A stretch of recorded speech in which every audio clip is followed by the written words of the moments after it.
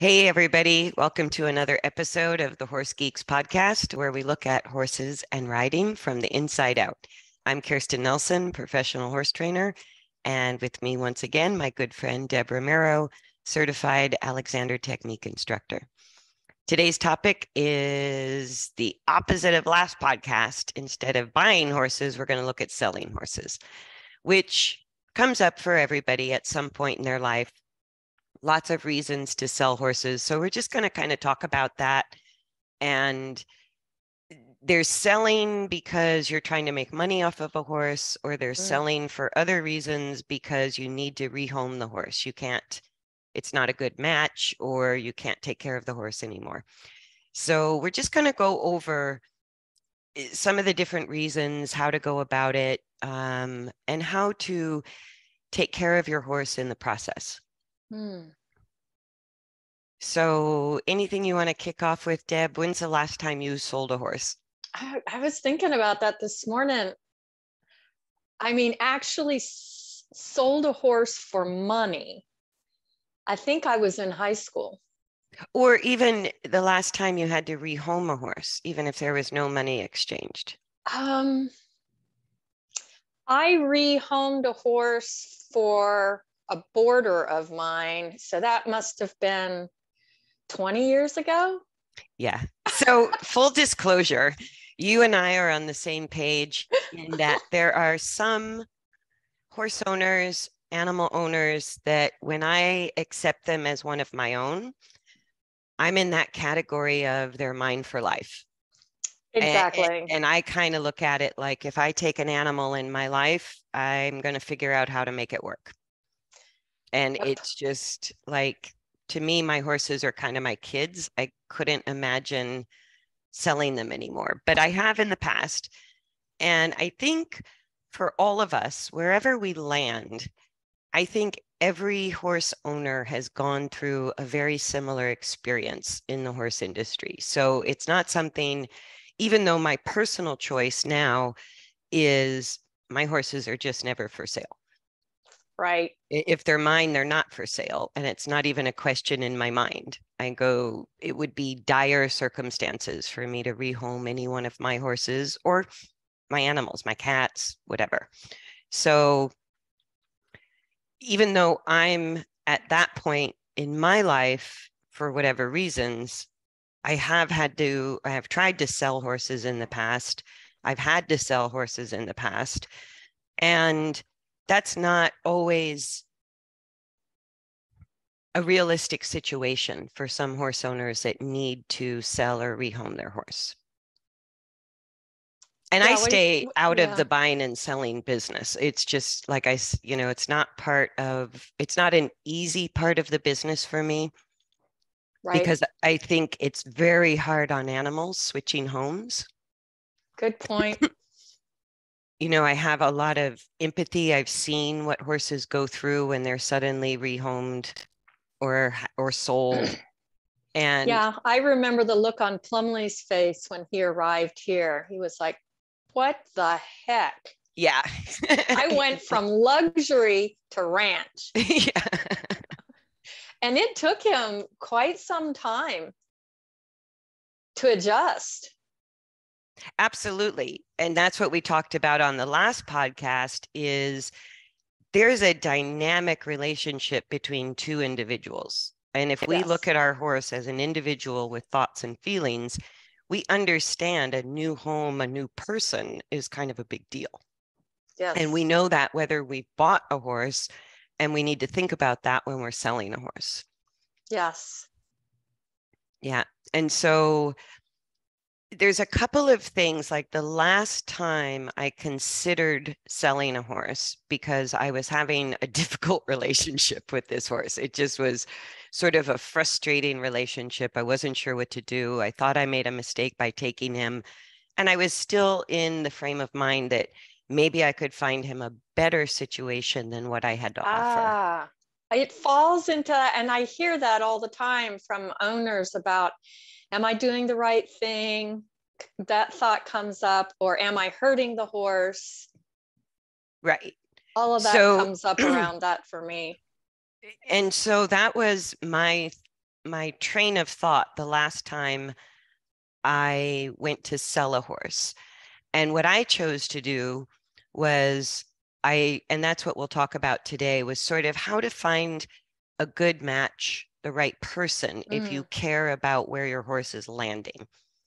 Now, this podcast is not for people who are selling their horses to make a profit, because that's, I go, okay, there are good brokers out there. There's good horse flippers, or what they call pin hookers out there, who like pin hooking is just buying and selling. It's a thoroughbred term in the thoroughbred world. I've never heard it before. But it's like house flipping. So Yeah. sometimes you can find really, really good quality trainers who do that. And so the first thing I recommend is, if you're dealing with a broker or a sales barn or a pin hooker or somebody who's working on commission, is, as the owner of the horse that I want to sell, do your due diligence on that person, how they do business, how fast they're turning over horses, how are they matching a new home for your horse in that process. And just like real estate brokers, there are good ones and there are others that are just working for the commission and they don't really care. And I go, when it comes to a house, okay, buyer beware. Right. With the horse, there's this beautiful animal that's involved that has no choice. So I go, as a horse owner, if I'm selling, either I'm going to find a good match for a potential buyer on my own, through references, through word of mouth, getting to know the person who's interested in my horse. And I even wanted to go see the farm. Where is this horse going to be? What's your guys' philosophy? How do you train? Who do you work with? And then what I did was I gave them a 3-month lease, very, very cheap. I go, you can have the horse at your place, you feed, care, pay for the vet, farrier, whatever is needed. And that was the lease, quote unquote. I didn't charge them on top of that to have the horse, because I really wanted to make sure this was going to be a good match. And it takes time. It does. I wanted, it's like any relationship. Like, yeah. I think that's great to give 3 months. Yeah, 90 days to sort of give the horse time to settle into the new place, see how they interact, see how the horse settles. And at the end of 3 months, they decided they didn't want my horse, which I was fine with. Absolutely. So I went to pick him up. And when I picked him up, he was pretty stressed. He didn't look great. And I had really vetted out these owners. I really did my due diligence. And so that was when I made the decision, after I took him back and he was in a little bit worse shape than what I delivered from my perspective. It's nothing against the people. It could have been just a philosophy difference on horse care, horse handling, training, how the horse responded to them. I'm not blaming them at all by any stretch of the imagination. But when I got my horse back, I could see he was just more anxious. Right. He didn't quite look as healthy, and that could have just been stress. So it was when I took him back, I looked at him and I said, look, whatever it takes, we're going to work this out. You're my horse. And it changed my attitude about this was a horse that really was a bit frustrating to me, because we weren't an easy horse rider match. Our personalities didn't really match. Our natural tendencies didn't really match. And so I had to work at that relationship. That's a good point. I have a horse like that too. Yeah. And once I decided, you're not even for sale anymore, you and I are going to work this out, what ended up happening was a huge growth and expansion for me as a horse person, as a trainer, and in my learning, because I had to go look at things very differently for a horse that wasn't an easy match. And I had always, my easiest match is a hot-blooded horse. And here he was my first warm blood. He wasn't even a cold blood, but he was a warm blood. And I kept thinking, because I always had hot-blooded horses, I thought, oh, this warm blood will be so easy, blah, blah, blah. No, he just came with a different set of challenges than a hot blood horse. And I found those challenges frustrating, and it was frustrating for him and me. So when I looked at selling, it was hopefully to place him in a better matched home where he would be happier, not to Right. get rid of my problems. Do you know what I mean? And that still I didn't work. I see that all the time. And I think that's the biggest challenge. And I think actually saying I need to look at what I'm doing that's not making this work. Right. And what I That's find is quite different. people sort of tend to be a bit extreme in that it's all the horse's fault or it's all my fault as a Ah, person. And I go, it's really neither. It's a relationship. We have right. 50% input into the horse's success, right? But the horse comes with their own habits, instincts, patterns, memories. It's like, so they are 50% of the equation too. So I think if somebody listening to this podcast is sort of in the position of thinking about or has to sell their horse, I think the first question we have to ask ourselves is why? Mm, And really look closely. Why am I selling this horse? And sometimes a bad match can be this horse is really creating so much fear that as the ah, horse owner, I can't cope with this level of challenge. It's making me fearful. And once the human is in fear, it's very hard to make things work with the horse. that's a scary situation. Yeah. So once somebody becomes afraid of the horse, there are ways to work back from fear if you find, somebody to help you with that. But some people have a level of fear that's so high, they just can't overcome it. And I go, so, okay, that's one reason. My reason was pretty flimsy, is it was just a bad match. And then I realized that decision really stressed out my horse. And that was when I made the decision, I don't sell horses anymore under any circumstances. And because I had to grow to work with this horse that wasn't an easy match for me personally, what I got out of it was one of my favorite horses I've ever owned. Like Yeah, they're my best teachers. yeah, he If I caused me, allow it. if I allow it. If I don't let my ego and thinking that I have to get from A to B in a certain amount of time, I think those are the two big things I have to really put in check. Yeah. Yeah.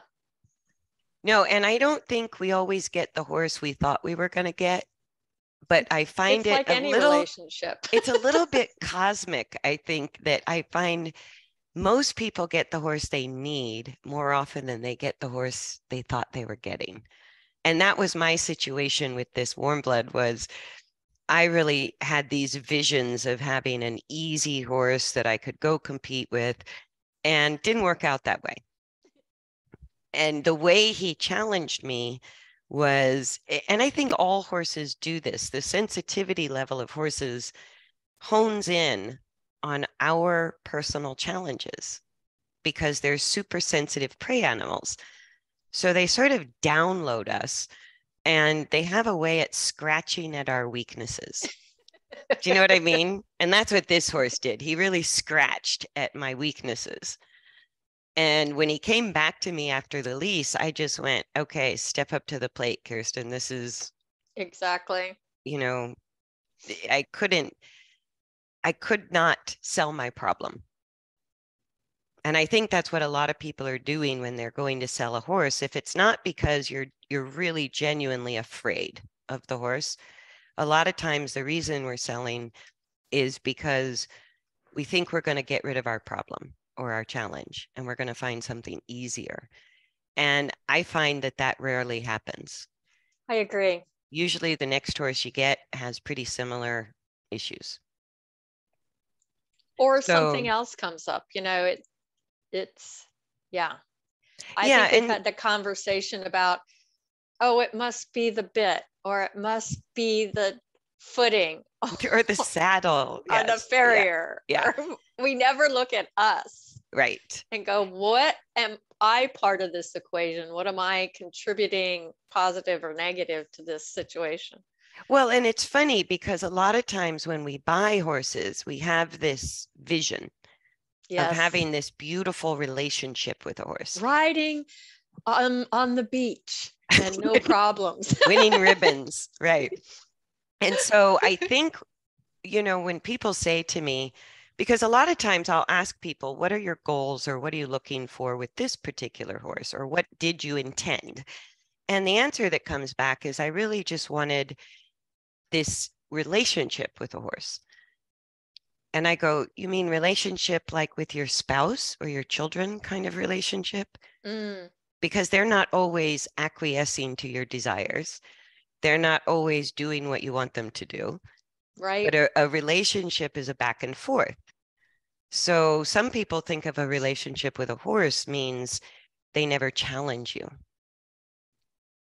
that they're They're just just obedient. obedient and they do Yeah. their job. And I want something push button that doesn't give me trouble. And I go, any relationship is kind of dynamic. So, Yes. and that kind of leads me to the first bit of advice. If you're selling your horse or you have to rehome your horse, which just means a free transaction or $1, disclose everything. I don't think it serves the Mm, horse in the long term to try to hide problems. And I go, there is no such thing as a problem-free horse. exactly. So when you're buying a horse, you're looking at, can this set of problems, is it something I can manage and work with? But every horse is going to come with its own set of challenges. And so as somebody looking to rehome my horse, the first thing I would recommend highly is lay it out there. Don't try to hide either the reason you're trying to sell this horse or any issues. And I go, your vet, your regular vet has to have permission from you, the horse owner, to disclose medical records for your horse to a potential owner. And I go, do that. Even if you have bad x-rays or past colics, I go, it doesn't mean you're not going to get the sale or that somebody won't love the horse that you're trying to sell. Mm. But you need to give people a very clear picture, honestly, authentically, to the best of your ability. Because what the horse does that scares you isn't going to scare everybody. That's what I was thinking. Especially, I would think people that only are one horse owners and don't ride multiple horses. So it's kind of like wearing your same shoes all the time and then trying on a new pair of shoes and going, whoa, this is different. Yeah. Do I like it or do I not? Yeah. But it's that adaptability. Those of us that ride multiple horses, I think, may be a little bit more available and adaptable. Yeah. And I like that analogy because we don't have a judgment on whether the shoe size is good or bad, right? And we have different shoes for different purposes, right? I go, Exactly. wearing high heels in the barn, not Probably going to not a good work. idea. Probably not a good idea. Or And flip wearing flops. That's not a good idea or either. flip-flops. And wearing my riding boots out to dinner, not a good Yeah. idea. But you can kind of look at it like, even if the horse that we're selling isn't quite the right shoe size or isn't quite the right type of shoe for what we really wanted, there is a match out there. Somebody's going to love that shoe and it's going to That's a fit. really good point because I think it took me to rehome a horse almost a year Yeah. till I And found a good match. absolutely. And one of the problems, the reason horse traders and sellers and all of that have such a bad reputation, and that's not just my opinion. I go, my liability insurance as a professional trainer, they know they have a special category for people who buy and sell Oh, horses wow. in the liability insurance. So it's kind of like the only people who believe in global warming are the insurance companies, for sure, because they see the results, right? So I find that really fascinating. And so just like buying a house or buying the right shoes, you want to make sure it's a good match. that it fits, it's comfortable, it serves the needs. So when we're selling, if we want our horse to land gently and have a better situation than what we have to offer, we might have a price in mind, but the buyer may or may not be able to afford the price we have in mind. So are Right. we adaptable? Can we discount the price for the right home? Are we willing to do that to help our horse land with a good match? So we have to ask ourselves that question. How are we going to know about the buyer? So the first thing is, as a seller, we want to be upfront. We want to be as honest about this horse so that the buyer knows what they're taking on. Because if we try to mask it or hide it or sugarcoat it, that horse is going to do what that horse does at some point. And if you don't Right. disclose it, that sale might not fall through. You get your money, but that horse is going to get moved on again. Right. Because it might be a problem that was more than the buyer was willing to handle. So full disclosure is really in the best interest of the horse in finding the right match, right? And then we need to know a little bit about the buyer. I mean, we had things in Florida that were horrendous, like people taking free horses or stealing horses or buying low-cost horses for black market meat. I remember that. Yeah. So even though horse slaughter, I think, is still illegal in the US, there was a big thing about that many years ago. There are black markets for horse meat. And Right. so if you're selling, that's the other high recommendation. You don't rehome your horse, which means for free or for $1 to somebody you don't know and you haven't vetted. Right. Because your horse may land in a meat wrapper.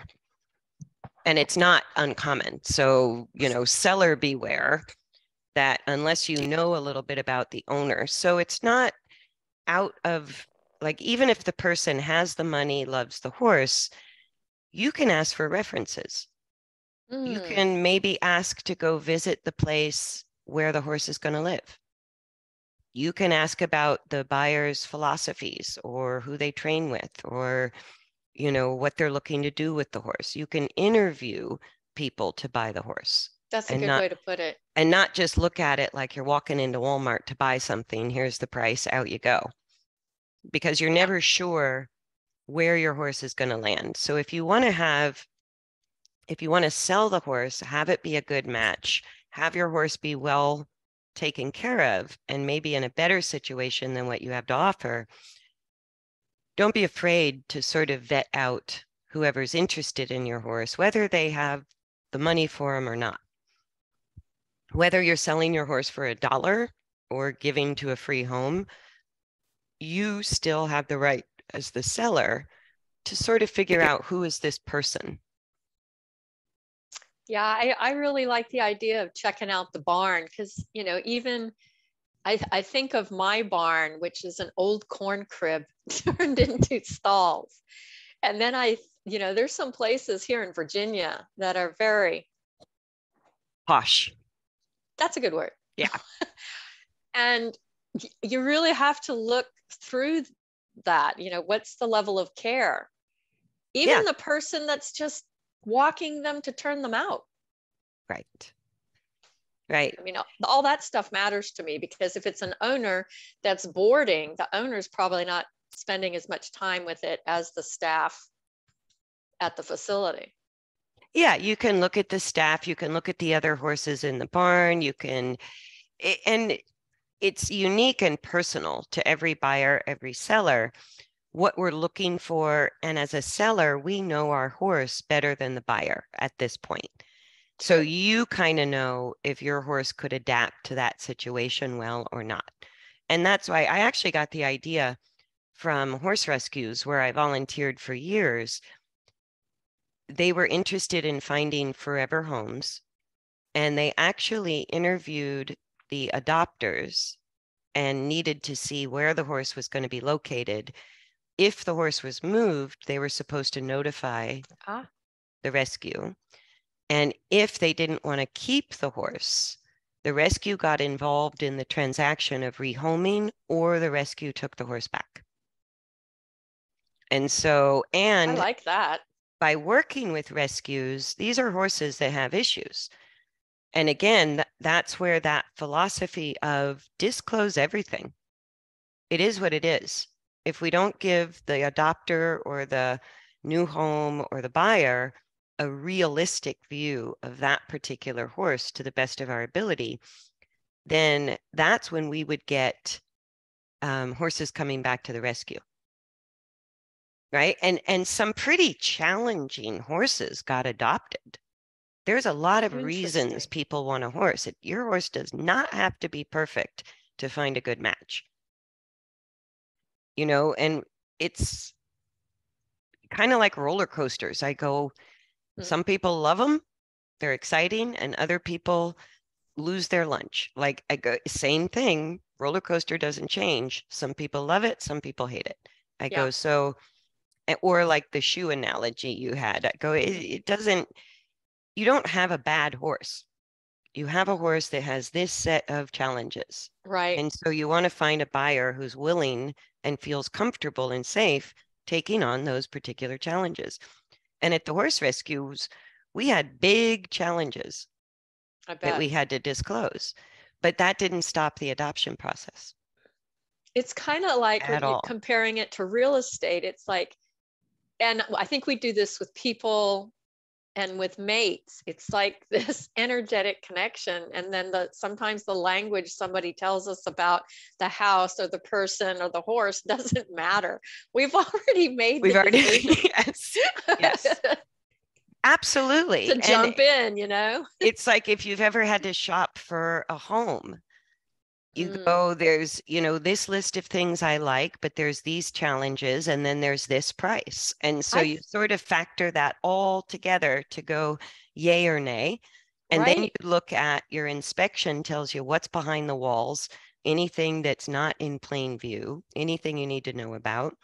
And that's why you want to give your vet permission to disclose the horse's medical history. Yeah. Right. It's that really speaks volumes to somebody looking at your horse, that you are not hiding things, and that your horse is sound or prepared or physically able to do what this buyer wants the horse to do. I think that's a really important, because like we said, I don't think there's any perfect horse. And if you want, like they use the term, the husband horse. Yes, that gets used a lot, which means a horse that just doesn't give anybody any trouble anytime. And that kind of horse may not have 100% clear x-rays. You know what I mean? Exactly. Or it may have Cushing's. It may need to be on regular medication. Right. And are you willing to take on that challenge in order to have that personality? Right. Yes, absolutely. No, and that, as the seller, when I have somebody coming to look at the horse, or even if I'm helping a client, it's like I look at, how does my horse that I need to find a home for respond to that person as an individual? That's a good point. That is a heck of a good point, because I actually fired a vet hospital because of when they came into my barn. My horses, went into total fear mode. Yeah. And I thought, tells you more. That tells me everything I need to know. Yes. And that is so dynamic. So when we go beyond behavior and performance, and we really look at the communication, the horse is always offering us nonverbal communication. With the energy level, is my horse showing anxiety or tension, or is my horse perfectly calm and relaxed? The body language, right? Mm-hmm. Is my horse getting really tense around this person, or is my horse sort of leaning into this person with some curiosity? So it's like energy, body language, the expression our horse shows us. There's all this nonverbal communication. Exactly. Where even if everything's perfect on paper, how does that horse respond to this potential buyer? So as the seller, you can observe the interactions, knowing your horse, and sort of tell my horse really doesn't like this person, or my horse is pretty skeptical, or my horse really responded positively to this person. Yeah, that would be the most important thing, especially in the horse's environment that it's in, right, in front of you, that it's been in. How does it respond to that person when it's in its comfort zone? Exactly, because while the horse is still in my care as the seller, my horse is in the familiar, right, and should feel the safest, especially if I'm there. So then I want the buyer to interact with the horse without my influence. I'm going to take a step back. Wow. And I'm not going to tell this potential buyer how to handle my horse unless there's a safety issue. What if That they I'm going to ask? disclose. If they ask, I'll tell them what I know, but I'm still going to kind of observe that interaction. Okay. Right. So I'm not going to like zip my lip and go, you're on your own. But I want to step out of the picture between this potential buyer and my horse as much as possible to just see and observe what's going on between these two individuals. Do I like what I see, or is it kind of like making my guts a little uneasy? I know, I would be like, that would be so hard for me. Yeah. And as the seller, as the seller, especially if we're selling our horse for money, it's like we want to make the sale. So that's where as soon as you think about selling or rehoming your horse, you got to know why you're doing it. And you want to know, what is my best outcome? Do I care where my horse is going? I just want the money. Easy sale. I go easy sale. But to me, that like my heart just grips it when I do that, because I go, my horse who has been in my care, the horse is 100% dependent on the human. They don't get a choice. And to me, that's why I can't sell horses anymore, because I lose control over that horse's care. I can't stop the buyer from selling the horse in the future. Even if I offer to buy the horse back or take the horse back, it doesn't mean they have to. That's right. So if I'm really concerned about my horse's well-being as much as getting the money, you have to do more analysis in the transaction, and disclosing. And I recently had a client who wanted to rehome her horse. It wasn't working. She had a high level of fear. And she goes, I'm going to offer him as a free horse, because from her perspective, he was riddled with problems. And I go, he's not that riddled with problems. There's lots of people that this horse would work very well for. And I said, never, ever, ever offer a horse for free out in the market. Out in the open. Out in the open. I said, if you're rehoming a horse, well, number one, the people who actually know about horses aren't going to touch a free horse, because there's really no such thing as a free horse. Exactly. If somebody's not charging for the horse, that means the horse has such big problems, it could cost you a lot, right? I've got one of those. So the people who actually know about horses and have good homes to offer, they rarely go to rescues to find a horse. And they never take a free horse unless, I've taken free horses, but I've looked at the problems and go, yep, those are problems I can handle. I'll take that free horse. Right. Right. So if the horse is listed out in the world as a free horse, that's going to attract absolutely the wrong people. So I would never do that. And I would come up with a fair price. It can be a low price, but you want that horse to be like, if it's not a free horse and it has a lot of issues, but there's some benefits, maybe it's in the $2,000 to $5,000 price category.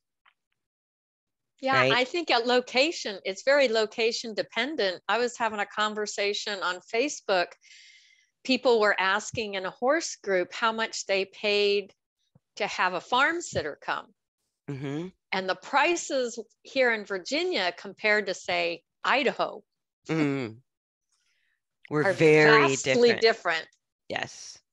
No, boarding prices the same. The cost of keeping a horse is vastly different in different areas. Yeah. The purchase price of a horse is it's the least amount of money you're putting into a horse. That's so funny that you said that, because Plumley had a really rough summer and my vet bill was right way up there. Oh, yeah. And I went and was doing a trade with another Alexander teacher, and she looked at me and she says, well, what's the cutoff? Yeah. And I went, oh, I don't think about it that way. No, I don't think about it that way either. But I think of quality of life as the more important thing. That could be a reason people are selling horses, is because they can't afford the medical care, which Good is a point. valid reason, but you for sure want to find a buyer who's willing to take that on, Yeah. right? Do you want to get a credit report before? No, not I go, bad idea. People also have this outside of the horse industry perception of horse owners that we all have a ton of money. I go, that is so untrue. I agree. I go, some people, their whole financial life includes this expense of owning a horse that really stretches the pocketbook, but they find a lot of value in owning a horse. So it's just what they spend their money on. But there's this perception that everybody who owns a horse has a lot of money. I go, I know girls who have, I've lived at different farms in order to keep my horses there. That's a good point, because I Right? couldn't afford it if I didn't have my horses at my house. Right. And I ultimately found a property where I could keep my horses at home. Yeah. And I go, that was very important to me because the cost of boarding it can be out of control. Yeah. And so just because somebody doesn't have a lot of money doesn't mean they're not going to make it work, and that they're not going to offer that horse a really good home and very good horse care, right? But that ongoing expense, this is the reason the horse selling business has gotten so wonky, is because every month that you're feeding and providing space for that horse, it can be big dollars. Right. And so, like in the thoroughbred industry, a lot of show horses are started under saddle very young and really pushed in order to make their money back on that horse before that monthly expense starts exceeding any possible sales price, right? Because keeping a horse, they eat like a horse. Or even like for breeding a horse, you think you're going to get a good deal and less money than just purchasing a horse. No. Yeah, genetics are so unknown. The mare care, the vet care. I had to have the mare that I bred to had twins, and we had to. You have to pinch one. It was $5,000 to get that foal on the ground. Yeah. So that's not necessarily a cheaper way to go. No, it's not. And not only that, but you can have awesome bloodlines, proven bloodlines of any breed, but genetics are spinning the wheel of fortune. You have no idea what's going to land on the ground. And I leave the Totally horse agree. breeding. I go, to be a really good horse breeder is a skill unto its own. I go, not everybody should own a stallion and breed and own the mare. I go, horse breeders really know a lot, and they know a lot from years of study that the rest of us horse owners never need to ever know about. Yeah, the breeder I worked with, it was countless hours of research. Oh yeah. And they put into matching stallion and mare. Yeah, and that's sometimes where we can buy really good horses that aren't up to the breeder's specs, because what they get on the ground, they're going to sell cheaper. They recognize the conformation, the athletic potential of those foals from day one. Yep. I can't even see that, but they see it clearly. And so even, well-established breeders will sort of try to rehome or sell cheaply some of the babies that just they don't see the high dollar potential in. That's how I got Finer Things, because well, she's 22 now. When she was a foal, the people there at the auction, the Hanoverian auction, could tell, which I couldn't at the time, right, that she was not going to be that 16 two-hand horse. And Mm, that was back in the day. That's everybody wanted a 16 big two-hand horse. warm blood. Yeah. And she only turned out to be 15-2, which is, that doesn't matter to me. Which is like tiny for a warm blood. Yeah, Yeah. wouldn't be popular. Yeah. So I had no clue at that time. I just thought she was cute, you know. Yeah. Yeah. And sometimes exactly that. If we buy a young horse, sometimes the reason we're selling is because the horse didn't grow big enough, or because the horse, you know, something in, if we're buying a young horse, which we talked about with buying, it's like find a good match. And it's just like your shoes, you said, you know, some of us need work boots. So it doesn't have to be fancy. We need functional work boots or hiking Yeah. boots. And like you said, when you're buying a young horse or a foal, even, you have that in your mind, what you want to do, you put years into that. Yes. Like when I wanted you to start my big mare at 3, and you said, no, she's not not ready. ready. No, so and all I of had the years and money that I put in yes. to And I that. had one horse, it was actually in training from the time he was 1.5. She just wanted me to do full handling, raise him up, get him sold as a 3-year-old. So he was with me for a while. And by the time he was coming 3, which is when he should have been getting started under saddle, he still looked like he was a yearling. I mean, Oh, he wow. just didn't grow. And she was in a hurry to get him sold. And of course, I ended up taking him because I couldn't stomach it. Of So he course you became did. one of my horses, of course, at a weak moment. And I didn't end up starting him under saddle because he physically didn't look big enough to ride Right. until between the age of 5 and 6. And I go, he was an odd grower, very good bloodlines, both on the mare and stallion side, was supposed to be this super high dollar warm blood built for athletic performance, which was part of the reason I took him. But the genetics were wonky. Not a match. Well, he had a lot of physical issues that were unknown at the time. Right. And the first clue was he just never grew at the same rate of other horses. He was way behind the sort of growth cycle. He still became a great horse, but it was like he needed way more years than most Right. horses needed just to get started under saddle. So let's come back to selling horses. We keep talking about buying horses. So again, I think the number one tip is know your horse, disclose everything, Yeah. right? Know your why and be honest about why you're selling the horse and how you want that horse to land. And if you just care about getting the money, this podcast probably isn't for you anyways. We're not good Yeah, at that. I'm not good at that. So I would say really think about the reasons, look deeply. What are the reasons I want to sell this horse? Right? Because then you have options too. You can look at retiring a horse, keeping the horse. You can look at adjusting your own expectations and maybe learning from this horse, like I described with the last horse I tried to sell. What I learned by keeping him was it was a surprise, and it was an amazingly great experience that I didn't see coming because of what I had to learn and who I had to become as a rider.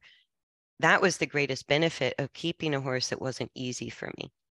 So sometimes changing our agenda and just accepting the horse the way it is, being willing to learn something different, right? Look outside the box. Maybe it's time to move on from the person you're working with, your trainer. Maybe, Maybe just add more information. Maybe start doing yeah, research. Maybe start look looking. outside the box. Yeah, and that's what I did was I go, okay, with the level of knowledge or the type of knowledge I had currently, it's not really working between me and this horse. There you So go. now that I've decided to keep the horse, obviously I need to start seeking new information. And that was how I grew, right? So Right. that's one option, is to really take more time before you just say, I'm selling the horse, to look at it and go, if I wasn't afraid of the horse, like fear is a little bit of a different issue. If the trust is broken with that horse and you as an individual can't get past your fear, don't want to get past your fear, don't want to take it on, that's a valid reason for rehoming the horse. Right. Right. If for financial reasons you can't keep the horse, that's another really valid reason for selling the horse. I kind of look at it as selling, or what I call rehoming. And rehoming means my sales price is pretty flexible. Right. And if I feel comfortable with the person and have done my due diligence, maybe I sell the horse for $1. If my main goal is to find the right home, a better situation than what I have to offer. That just means rehoming means that price is flexible. And or maybe if you have a set of problems that's really so dangerous that you can't easily find somebody to take this on, or a set of medical issues that is not going to turn around, or it's going to be super expensive. And that's a lot to ask somebody to take on with a new horse. So what that means is there may be a buyer out there or a new home out there, but it's slim pickings. Yeah. It It's going to be, narrows down the margin. yes, it narrows down the potential new home a lot, a lot. So then there are retirement farms. Right. There are places that turn horses out to just live in herds as sort of semi-feral horses with food and water given. And so there's different options. Right.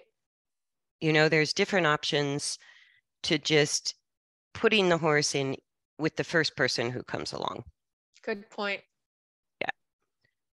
And then I think if you look at it, when we say sort of matching a horse to a person, just like shoes, there's no value judgment if you're a size 7 or a size 9. Right. Right? There's no real value judgment if you like high heels, sandals, or work boots.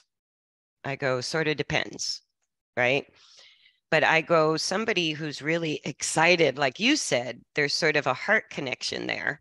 Yeah. And that horse connects to the person, and the person connects to the horse at sort of a heart level, which there is valid science for. I did a podcast on the heart math. Yep. There actually is science behind that connection. And that's kind of what I'm looking for. If I really care about my horse landing in a better situation than what I have to offer, I kind of want to step out of that picture and see my horse interact with different humans and see, is there that heart connection between the two of them? And then I care, even if their place isn't fancy, I know that person is going to take care of that horse to the best of their ability. Right. And that also makes me pretty flexible price. But that's just me, right? And I think too, some people who just are taking a free horse, if people are out looking for a cheap horse or a free horse and they're not experienced horse people, they got no idea the expenses that they're in for owning a horse. They don't. The purchase price is the cheapest part of the horse. Exactly. Even if you're paying 6 figures, it's still the cheapest part of the horse. Yep. Because the care, the vet care, the farrier care, the amount they're going to eat every month, the land they have to live on, whether you're boarding or you own it, it's like all of that is an ongoing expense. And the management, just the time. Yeah. And horses don't do well as pasture ornaments. Right. You know what I mean? It's not like parking your car in the garage and then you just go drive it once every 6 months. Right. Or once a month. And even if you do that, it's like cars don't even work that well if they're not driven regularly. Good point. I go, as a horse owner, you probably had a diesel truck at some point. And if you don't drive that diesel engine regularly, you can't just park it and have it work for you a year later. Right. Same thing with a performance sport car. You cannot Yep. park it in the garage and then take it out for a spin every 6 months. It will blow the engine. Right. So I go, that's kind of horses are like that. When they're meant to move, if they're not moving and they're sedentary, you're going to have a whole new set of problems. Yes. And again, I think we're talking about buying rather than selling. Or just owning. I know. Or just owning. Yes, there's nothing wrong with, and I find also even the highest level of horsemanship, my mentors were still challenged by their personal horses in the same way I was. So sometimes we feel like a failure because that horse knows more than we do, or our level of knowledge and skills hasn't caught up with the horse we have. Right. But there is no getting away from that. I have seen that with Grand Prix riders, amazing masterful horse trainers, that their personal horses challenge them, and mine do too, the same way everybody's horses challenge them. That mine do too. And that never changes. I don't think so. And it's funny because people will ask to come ride my horses because I'm a horse trainer, and they have this image that I have these perfect horses. And I go, no, the horse trainer never takes the perfect horse. Nope. Like our heart goes to the horse that needs training. Right. So sometimes the trainer's horses are not that easy to ride. You know, they can be tricky. And I find a lot of horse trainers are happy to take on the tricky horses because it's fun for us. That's why we're horse trainers. Yep. All right, everybody. I think we better wrap it up. Thank you for liking, sharing, subscribing. We hope you're enjoying the Horse Geeks podcast. And if you're selling, take your time. If you care about your horse, find a good match, find a good home. That is within your power to do so. And you can say no, even to somebody who has the right amount of money. You can still say no, and that you're going to keep looking for the right home. So thanks again for joining us, and we'll see you next time on the next Horse Geeks podcast. Take care, everybody. Thanks.